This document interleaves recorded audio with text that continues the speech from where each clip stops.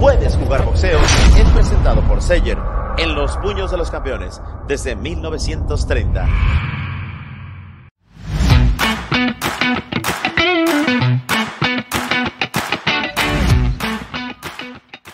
Muchas gracias. Thanks for taking the time to talk with me.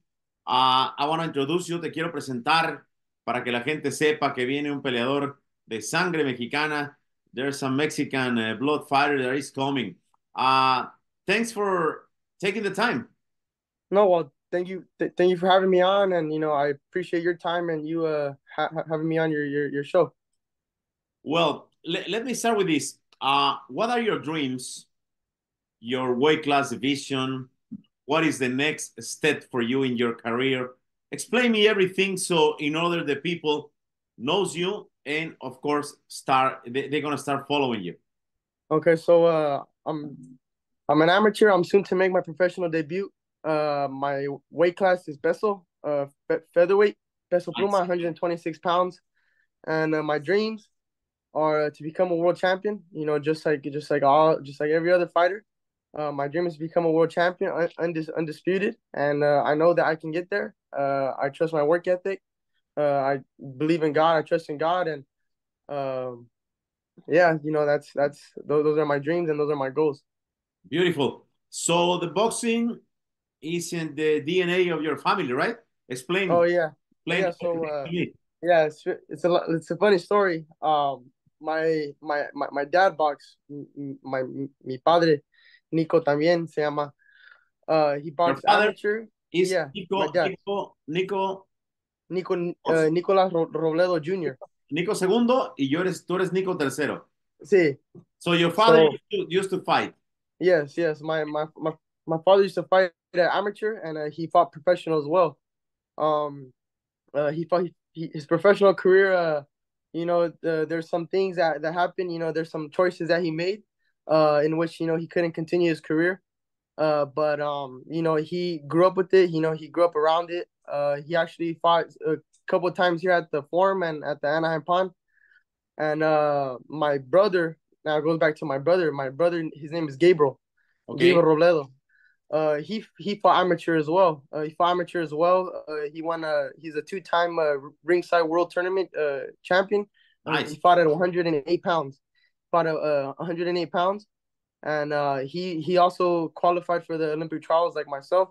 So by that time I was probably like 8 years old, 7 years old, and just me being around him and my dad. At that time I wasn't boxing. I wasn't competing.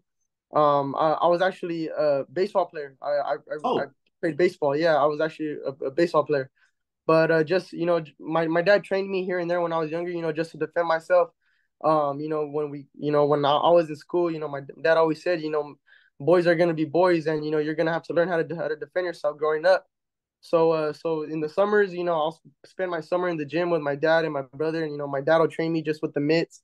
Nothing too serious, nothing competitive wise, but I was always around it. I seen it, and by that time my brother was taking it serious, and I would travel with them to tournaments and to national tournaments. I would see the whole process, the fighting, the making the weight every day, and just the sacrifices of a boxer, and what what it takes to take it to the next level. And so my brother did that. My brother had a really good amateur career, but he just went another way. He just chose a different path. But me being around it, my brother qualified for the 2012 Olympic trials in Colorado Springs. So Wow. I remember that trip. I remember that we opened a training camp in Big Bear because of the altitude. The altitude in Colorado is way higher, than the altitude here in California. So way higher. I remember my dad and the team opened camp in Big Bear to get my brother ready for the tournament. And my brother made it to the semifinals, and he lost by 1 point to a fighter by the name of Louis Bird. At that time, he probably had like 200 or 200 and something amateur fights, and probably like 2 losses. But wow. But my brother made it all the way to the semifinals. He lost by a point, and it's just that's just how it is. And from there, my brother just he didn't continue his career in the professionals. Like I said, he chose a different path. But me growing up, I like I said, I've been around it, and by that time, my dad was training me just to stay busy, to stay in shape because I played sports, and my dad was training also other fighters at the time too. He trained Will Tomlinson, who was a IBO world champion. He was training the heavyweight Russian heavyweight Dmitry Kudryshov. Yeah. Uh, and he trained Enrique Quevedo and Cuate Quevedo from where are they from there? From Sinaloa. So and at the gym it was a gym in Carson. My dad and Manny Robles, just seeing him and Manny Robles on all of his fighters. I just always been around it. I've always seen it, and I just trained just to learn how to learn how to defend myself. Because in elementary school, I was small. I wasn't tall, so I would always get picked on because of my height. And boys are gonna be boys. So my dad, like I said, my dad just defended, taught me to defend myself. But like I said, it was nothing serious. But it came to an age where I was in high school. I just started boxing 4 years ago. I started boxing 4 years ago. Okay. When I was when I was like towards the middle of 11th grade, I picked up a pair of gloves and I told my dad, I want to do this, for reals. And this was like, before the pandemic. And like I said, I was always a baseball player. I got throughout high school, I played baseball. I played travel ball when I was a kid. Um, but throughout high school, I played puro baseball. Yeah. And I ended up getting two scholarships to go to universities and play baseball. I got a scholarship to go to Ohio State and New York and NYU. Wow. It's a university in New York. I know. But at that time, my focus was on boxing. I told my dad that I want to do boxing, and I'm gonna do it. And there's no ifs, ands, or buts. I know that if I say that I'm gonna do something, I'm gonna do it, and I'm willing to make the sacrifices, and I'm willing to sacrifice because people just see boxing, two fighters fighting on TV, and they see someone get knocked out. But being in training camp this past training camp with the WBO world champion Rafael Divino Espinoza, Yeah, yeah. you know, Let me ask you this. Uh, you you had the opportunity to play to train with Rafael Espinoza as a sparring partner. Explain me. yeah. Oh, I mean, so I'll tell you this. It's my first time in it was my first time going to Guadalajara, Jalisco, Mexico, Wow. and Where your family is from? my family's from Guadalajara, Jalisco. Oh my God, what experience!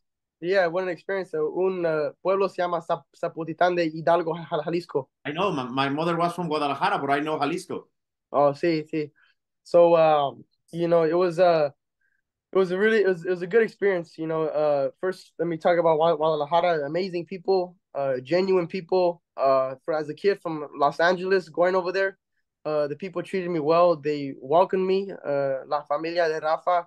Wow. They welcomed me with open arms. The people, like I said, beautiful. Mexico is just beautiful. Like I said, it was my first time going, and I'm willing to go and retire over there. You Of know, course, of course. yeah, In and Guadalajara, not only the people, but the food. the food too. The food, the food too. So, The so, diet. so, so share with me and the people from No Puedes Jugar Boxeo the experience to be the sparring partner with one of the most dangerous 126 pounders. Actually, is for me, it could be one of the best champions of the world, Yeah. Mexico. Well, I'll tell you this. He's a champion for a reason. There's a lot of things that come with the champion, and there's a lot of behind the scenes Yeah, things that a lot of people don't get to see. They just see him fighting, they see him winning the title. But it was a good experience for me as well. It was a privilege and it was an honor, to be a part of the training camp and to be one of his sparring partners. And the first week we got there, the altitude in Guadalajara, it got to me. I felt it the first day I was there. I actually landed off of the plane, with the fever. I landed with the fever, and it was on a Sunday. And he sparred Mondays, Wednesdays, and Fridays. And he got up at 4:45 in the morning every day. Uh, from 4:45 to probably like 6:45 was just brutal conditioning, running, It was just our conditioning every day in the morning, and we came back, and then the gym was at 12, and then from like 12 to 2:30, 12 to 2:45 was boxing, puro boxeo, and Wow. then from 6 or 7 to 8, 9, it was strengthening. It was just strength training. So I was doing three sessions with him, and there's a lot. I'll tell you this. There's a lot that I learned when it came, to training with him. Just his work ethic, and just doing the what I realized of a champion is that a champion does it, and a champion works when he's tired. A champion works when he doesn't wanna, when he's hurt, or champion works when the odds are all against him. The champion's gonna do it, and the champion's disciplined. I feel like that's the main thing with Rafa, and why he's got to where he's at, because one, he has an amazing family behind him. He has a beautiful family that supports him. His dad, Don Rafa, supports him really well. All of his sisters. I feel like that's a lot. That's a big plus. In a boxer's career, is the support of your wife. Your family. And two, another thing is that his work ethic. He just works really hard. He's very, very, very, very, very disciplined to when his meals, to the certain times he does everything. Everything is on a set schedule, and he's gonna do it, and he's gonna get it done, no matter what's in his way or how he's gonna do it. He's gonna get it done. Let me ask you this. How can you define Rafael Divino Espinoza as a fighter and as a human being? Human being. Well, I not only see a champion in the ring, but he's a champion outside of the ring. Yeah, that's There's correct. times where we're running allá en La Parque, and there's people that come up to him, and they want to take a picture with them. I have never seen once him like the way you see him. I'll tell the people that don't know him, the way you see him on TV and in the interviews and singing and all that stuff is exactly the way he is when there's no cameras around, when there's no nothing. Oh, And it's a real yeah, man. yeah, It's what you see is what you get. not right. And he's also a people's champion. Everyone loves him. When one time we on the weekend, I think it was on a Saturday, we want to go run at La Estadio Akron allá in Guadalajara. Oh, las Chivas. Sí, arriba las Chivas. A huevo. And there was the bikers on cyclists, and everybody was saying like campeón, campeón, and it was just a good feeling. Not, I mean, if it was a good feeling for me, I can just imagine him. And we're running, and he'll like stop, and he'll like take a picture. Like I said, he's for the people. Yeah. He's not like because I know there's some people that when the cameras are on them, they act a certain way, or they want to do, there's good deeds that he does that a lot of people don't see. Like when we were over there, he went to like a shelter and helped kids with like special needs, and Beautiful. brought boil to them. But like I said, he's somebody that does it from his heart. He's not somebody that does it for the media or for the cameras just to make him look good. Yeah, Nah, he's he not a does fake it. guy. He's him. Yeah, He's he's not a not, he's fake not that guy. guy. Not at all. Yeah.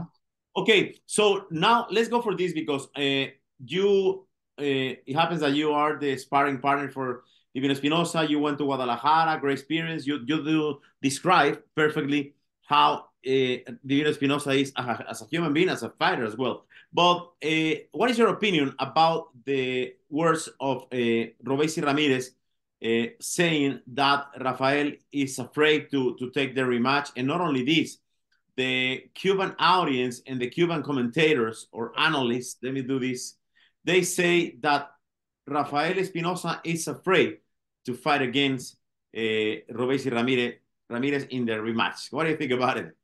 Well, I'll tell you this. For those that don't know, boxing is a business. Boxing's a business, and a boxer only has so much control in his hands, to do what he wants to do. At the end of the day, it's up to the promoters, it's up to the team, and everybody needs to come to an agreement. But I will tell you this: Rafael Espinosa isn't scared of anyone. He's not scared of anyone. He's willing to take on the challenges head on. He's willing to take on the biggest fights that there is. We're like I said, when we're running in the morning, he would just repeat himself like, I'm gonna do this, or I'm gonna be undisputed. I'm gonna be in a way. Like what he says to his mind, he does it. But I will tell you this, Rafael Divino Espinoza, I don't think he's scared of nothing. Of course. Nobody. No, nobody. And what do you think about this weight class division? It's like a Mexican weight class division. Of course, we have Nick Ball, but other than that, there's Venado Lopez, of course, Rey Vargas, and Divino Espinosa. If you need to put a list with the best 126 pounder, which one you choose? Ooh, that's a well, right now the best 126 pounder in the world is Yeah. Rafael Divino Espinosa. And the second, And the second one, I'd have to go with Rey Vargas. and And then then the of course, third is Venado. and then And Nick then Ball. and then Nick Ball.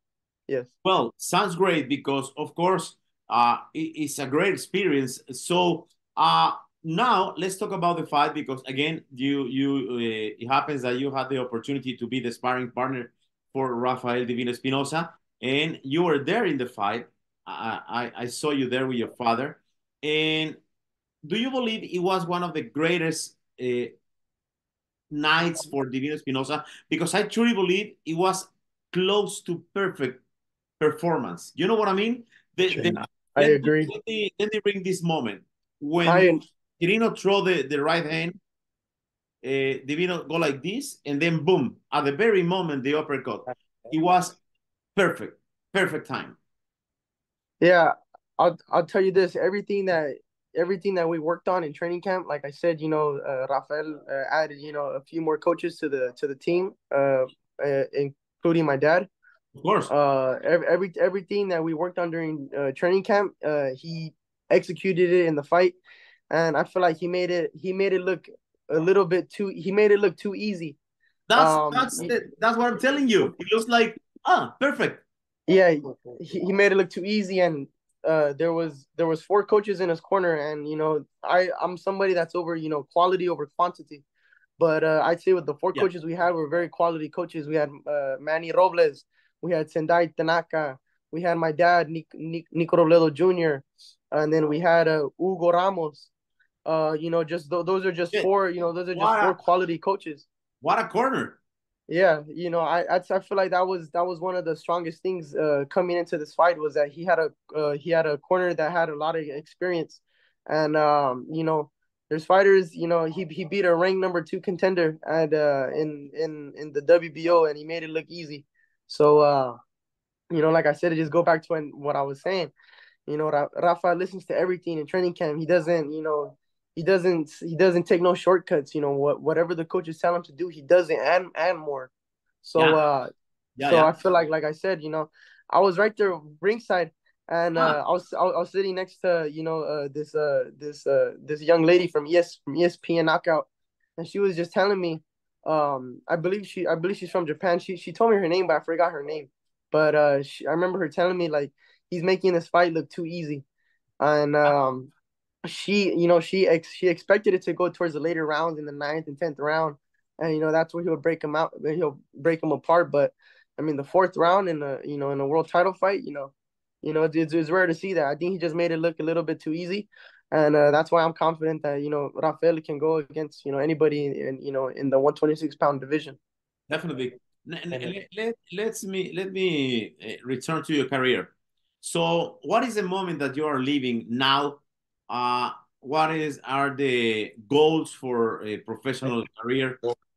What are you living now? This is your third trip. Well, so like, what am I living right now? Yeah. Well, what is the moment for you? You are willing to go to the pro really really quick, or you feel good in amateur? Define your moment. So right now the plan is to turn professional. I feel like I'm 21 years old. The plan is to turn professional. I had a little bit of a late start, but from my accomplishments, from what I won in the amateurs, I'm a 2-time state champion. Nice. I'm a national silver medalist. Um, I'm also I'm a national champion as well. I was ranked number 2 at 119 pounds in 2019. I was ranked number 3 at 125 pounds this past year. And so, I feel like like I said, my accolades, are there. And, I think it's time, we don't want to wait too long. But I feel like right now is the perfect time, my team and my coach, excuse me, my team and my coach prepared me, for this time, and I'm ready to take the next step. And throughout my amateur career, I've been through three world champion training camps as their sparring partners. One of the notable names is Junto Nakatani. Oh, Um, he's one of my favorite fighters. He needs to be in the pound for pound list for sure. Not the yeah, he's people is not very yeah taking, is not putting attention on this great fighter, but for me, he's super dangerous. Yeah, I mean, I agree. His technique and just being a part of those training camps and just getting those experiences. It's experience is something that you can't buy. And so that was one of the names, and then we sparred Robson Conceição. I believe he's also a top ranked fighter. I believe he's fighting next week or in 2 weeks. I think he's fighting Oshaki Foster. 2 weeks. 2 weeks. Yeah, yeah, he's fighting Oshagi Foster, and then Rafael Espinoza is my third world champion training camp, and then we also sparred Saul Sanchez, who was a world title contender. I think he fought this past year against Andrew Maloney I know who for this a guy world is. title. Yeah, I know who this guy Yeah, is. yeah. Well, so you have a nickname? You see, my nickname is El Nicolás El Cabarro Robledo. I love el Jaguar, el Jaguar. I love this nickname. And well, tell to the people again, not only your dreams, but your weight class and everything in your social media, because I would love to invite the people to follow you because you are nicer than I believe. I know your father is a super nice guy. It's a friend, but you have something like super humble, but at the very same moment, dangerous guy. Like humble, Yeah. maybe outside of the ring, but you can be a jaguar in the ring. Yeah, yeah, my dad, since I was a kid, my dad embedded to me, to be respectful, give everybody the mutual respect. But when it's time to go in the ring, you gotta flip the switch, and you gotta hurt people. Hay un dicho en español, let me, your father maybe later he can translate to you. Hay que ser implacable en el combate y generoso en la victoria. Your father is going to translate later. But, so, two more things, and I promise that I'm going to follow your career. Uh, what is your opinion about this Benavides against Alexander Bosic? Because maybe the people that don't understand boxing, they are mentioning that Canelo is afraid to fight against Benavides. And I disagree. I believe that Canelo is not afraid of no one. But describe the performance of Benavides in the last fight, please. I feel like it was a good performance. He went in there and he did his job, and he won it. He doesn't matter how he won. He just got it done. Like he said in the post fight interview, this was his first time moving up. It'll take some time, to adjust to his body, his weight. He'll Oh, probably yeah. build more muscle if he moves up. But I feel like it was a good performance by him. Um, I don't feel like Canelo. Oh, I'm sorry, somebody's calling. Oh, sorry. Uh, I don't feel like Canelo's afraid of anybody. To get to where he's at, multiple weight class, world champion. I don't think he's afraid as to nobody. Mexicans, are the first to step up. When it comes to anything, guerra, anything. And I feel like it'll be a great fight for the fans. But I feel like Benavides did good, and I'm willing and I'm hopeful, to see a Canelo Benavides fight. But like I said, there's a lot of things that go on behind that, that us fans don't see. Uh, what about Gervonta Davis? In the beginning of his career, I don't like that Gervonta, not disciplined at all, blah, blah, blah. But then it showed me that he's one of the greatest boxers ever. Yeah. What is your opinion about Gervonta Davis? Uh, Again, he's another quality fighter. He's like goes back to what you said, like in the beginning of his career, we're young. He was young. I feel like over time, boxing's a sport that that matures you early, and but from a fighting standpoint, I feel like he's probably one of the best right now. And I'm willing and I'm excited to see on as what's next in his career and yeah. Canelo Benavides, if this fight happens, how can you describe the fight? Who's going to win, Canelo or Benavides? Ooh, it's a good question. Honestly, to be honest with you, I feel like the fans are gonna win. I feel like the fans are the real winners. Oh, yeah, It doesn't matter who wins in the fight. But I feel like the people that are really gonna win are the fans, because that's a fight that it's probably one of the biggest fights that people want to see right now, other than Spence and Crawford, and they already fought. But yeah, and same with Ryan Garcia and Devin Haney. But I feel like this fight is what everybody everybody wants to see. So I feel like if that fight happens, I feel like I'm winning because I'm gonna watch it. of course. So do you believe, when you mentioned Ryan Garcia, do you believe that people needs to crucify Ryan Garcia, or Ryan Garcia needs help? Because I understand, and I know Ryan Garcia since forever. I started following his career since Tijuana. But that being said, the people are killing Ryan Garcia, and I believe that is not a bad person. And the problem is that the all the team next to him, the entourage, they are saying everything. Yes, Ryan. Yes, Ryan. Yes, Ryan. You're doing good, and they need people who can tell him, no, you're doing wrong. So Yeah, I don't believe they need to crucify Ryan, but they need to help Ryan Garcia. He is in a deep shit. Sorry for my bad English. yeah. No, I mean, when it comes to Ryan Garcia, he's a good fighter. Yeah, He entertains. What he did this past fight to on the build up of the Devin Haney Ryan Garcia fight.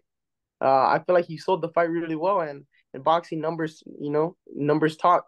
boom. And and I don't know if it was like a publicity stunt to sell the fight, or I don't know if something's really wrong with them, but it could be either way. If something is wrong with them, like you said, he needs a team that's gonna, help him and tell him, straight up, the things that he needs to work on. But if it's a publicity stunt, then it's another thing. It's just a different way of selling and marketing.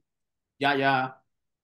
Well, if someday you don't want to use the Jaguar or el Jaguar, you can be Nico el Jalisco Robledo. I love that. Yeah, yeah, oh yeah, Jalisco, all the way, puro Mexico. I love that nickname if you want to use it. Just it comes to my mind that you can be El Jalisco Robledo. So, well, what else you want to add? What do you want to say just to close this interview? And again, thanks No, for the time. no, I just want to thank you for having me. I want to thank you for having me, and thank you, for greeting me with the utmost respect this past weekend in Vegas, and treating and welcoming my father, and talking to us as well. We followed you, me and prior to this, my dad and I, followed you. We watched your Thank you. podcast, and just seeing you and just seeing everybody was great, and like I said, just thank you, and that's it. The people, it's always talking trash. I mean, there's so many people that loves me, but I have so many haters, and they say that I'm a motherfucker, an arrogant guy, and blah blah blah. So I appreciate your kind words, mention and telling the people that Ernesto Amador is a guy who goes to the restroom like any other in the morning. And I'm really Yeah. relaxed. I mean, I'm busy, always busy, Yeah. Oh yeah, of course. fucking busy, but it doesn't mean that I'm a piece of shit. Yeah. Yeah, No, I mean, it's just working, man. You just gotta work. That's it. that's it. But thanks for your kind words. And I'm gonna, en español, te voy a comprometer. Uh, I need to push this. You need to learn Spanish as soon as possible. Because, you know, I don't know if you understand these numbers, but I want to share this with you. In this country, USA, there are 55 millions of Mexicans, first, second, or third generation, like you. We build every single year 420 billions. So we are a country inside of another country. We love USA, of course, as a Mexican Americans, we love USA, but we need to remember there are so many Mexicans that they are suffering, that they need something like boxing, because boxing is a religion for Mexicans. And guess what? From every 10 people, mi querido Nico, el Jalisco, el Jaguar Robledo, from every 10 people watching boxing, guess what? 8.5 are Mexicans. Again, first, second, or third generation. And the boxing is not taking care of this market. No other than me, they are taking care of this market, and you know that. So Yeah. please don't forget your raza and try to learn Never. Spanish, because it's going to be one of the most powerful tools for you. And I'm 58 years old. The day you saw me, it was my birthday, by the Oh way. wow. Yeah. So, well, I am willing to give my life and my efforts for my Mexican or Mexican American, whatever you want to name it, community. So Yeah. please promise me that the next interview is going to be a part in Spanish. See, yeah, you know, like my dad, my dad's told me that in the past too. My dad's somebody that taught me growing up, to be proud of who you are and proud of your culture, Of course. proud to be raza. And he's told me that too. Like I gotta learn Spanish, and I'm trying. I'm trying over there in Mexico. I was trying to talk it. There's just some things that I get confused with. I can understand it, but it's just hard for me to speak it sometimes. Yeah, And the music to everything. yeah, you know, your when you are 21 years old, your hard drive is empty. Mine is Yeah, old, and I'm still learning every single day. Uh, I don't know how to speak English. I can tell. I can communicate, but I can tell that I know how to speak English. But at least I'm trying. You know what I mean? yeah, So, well, yeah. All you can do is try. at least you can understand me. Yeah, yeah. I mean, yeah. Your English is good. I understand everything you're saying. Well, appreciate it. Well, social media, Nico, please. You can follow my Instagram, all lowercase, Nico Robledo III. That's my Instagram, and I have a Twitter, Robledo underscore, and then the Roman numeral number three. And yeah, that's it. Chivas América, Chivas, all the way. a huevo. Puros, puros Chivas. Tacos, hamburguesas, Tacos. pozole o macaroni and cheese, ¿cómo se llama? Mac and cheese. Pozole. A huevo. Muchas gracias, Nico. Thank you very much for your time. Gracias, Ernesto. Muchas gracias a ti.